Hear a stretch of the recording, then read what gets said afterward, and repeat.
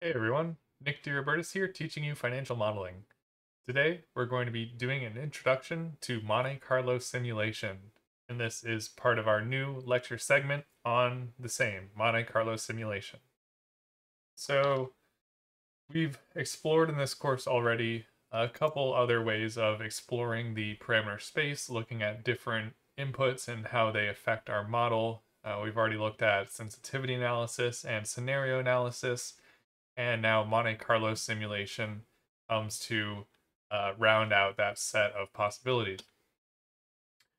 So Monte Carlo simulation is unique in that it allows you to take a deterministic model, which has no notion of randomness or probability, and be able to make conclusions about the chance of certain outcomes occurring in your model. So you're able to take this model with no probability in it at all and add it externally without having to change the core model itself.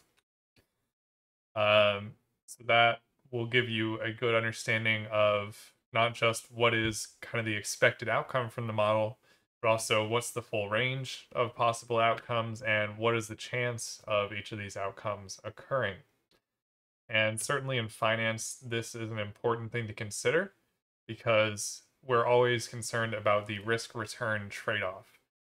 And we can think of, in a sense, the baseline output from our model as being kind of the return or whatever objective that we're looking at evaluating in the model, and then the chance of getting different outcomes, we can think of that as the risk. So um, running the model without Monte Carlo simulation, we're kind of just looking at one side of the risk return trade-off, and so it can be very helpful to bring this in to fully evaluate the problem. So I think it's useful to motivate this by an example. Um, so let's talk about a potential bet that you can place. So you have an opportunity to place a bet for $1, and if you win that bet, you're going to get $2. But if you lose the bet, then you're going to lose $750,000. And there's no way to avoid this payment through legal means. You're going to have to be obligated to pay that no matter what. And then looking at the odds of this bet, 1 in a million, you lose that 750,000, and every other time, 999,999 times out of a million, you're going to win the $2. And if you just go and you take the expected value of this bet, then the expected profit is 25 cents. So just looking at kind of the expected outcome, you should definitely take this bet. But uh, any reasonable person looking at this bet would think twice and at least carefully consider, should I really take this bet? Because that downside of losing $750,000 is so severely bad that even though it has such a low probability, you might not want to take the bet because you only have such a small amount to gain in the bet. So if you make decisions 100% on expected value, you would take the bet, but um, more than just the expected value matters here. The probabilities of different outcomes occurring and what possible outcomes can occur still matter even beyond expected value. So this is, to some extent, the kind of concepts we're trying to get at with Monte Carlo simulation. You want to see what are the different possible outcomes from the model and consider what that means for your particular situation.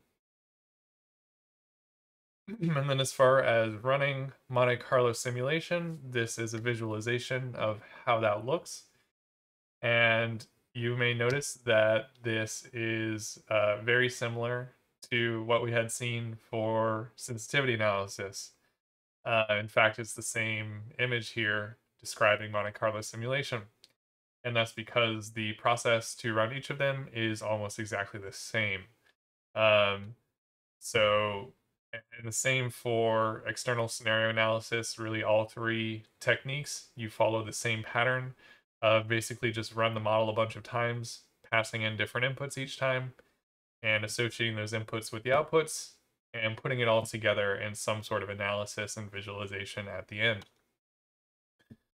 Um, so the difference, because the process is so similar, the difference with Monte Carlo simulations is that we are assigning distributions, probability distributions, to each of the inputs, and we're randomly drawing the values of those inputs to put into our model. Whereas with external scenario analysis, we said, what are all the inputs that make sense for this situation? We're manually picking those values. And also with sensitivity analysis, we said we want to look at, investment rates between 1 and 5%. And so you're manually saying, well, I want to look at 1, 2, 3, 4, 5%. But with Monte Carlo simulation, you just say, well, the interest rate is going to have a mean of 3. It's going to have a standard deviation of 2% on a normal distribution. And then each time that you run the model, you don't know what interest rate is going to go into the model. It's just randomly picked from the distribution. It could be 5% this time, 1% the next time, and so on. And then what this allows you to do, which is unique to Monte Carlo simulation, is because we have probability distributions of the inputs, that allows you to assign a probability distribution to the outputs as well. So that's where we're going to be able to get into talking about the chance of a certain outcome occurring. Maybe it's a capital budgeting setting and you're looking at the probability that you're going to have a positive NPV, or it could be a portfolio setting where you're saying, there's a 10% chance that we're going to lose as much as $300,000.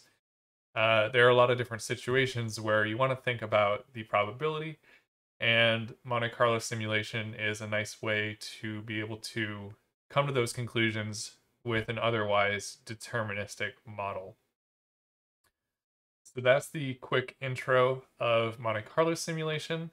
We're going to do a different order for exposing everyone to this. We're going to go next to actually running the simulation. And then we're going to come back and discuss more formally what we're doing. I think it's easiest to learn all this by example, because when we talk about it formally, it can sound a little bit complicated, but really it's not. And just seeing it by an example really drives that home. So we'll come back next time to look at that example of running a Monte Carlo simulation. So thanks for listening, and see you next time.